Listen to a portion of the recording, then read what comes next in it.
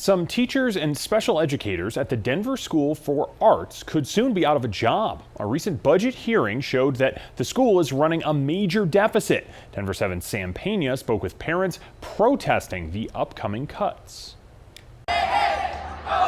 Dozens of parents and students protesting for their children's educators. There are teachers currently in the school who've been here 20-25 years whose jobs are on the line. A parent of 3 at the Denver School of Arts, Karen Blank, says the protest stems from Monday's school budget meeting. We understand that the district's over budget and that cuts have to happen across the district. Our concern is that the way in which cuts are happening. The budget showed a nearly $500,000 deficit.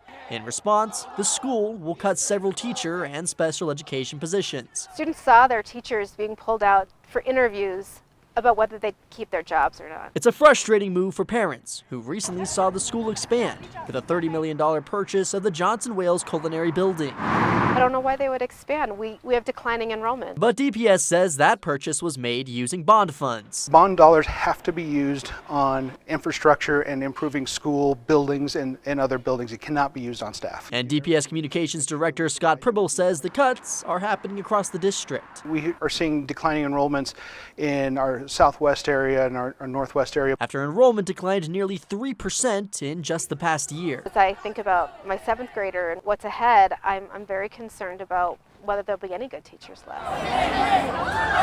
Leaving Karen and her children worried about what lies ahead. There's tears shared by teachers and parents because of the lack of transparency. For Denver 7, everyone's in fear for their job. I'm Sam Pena.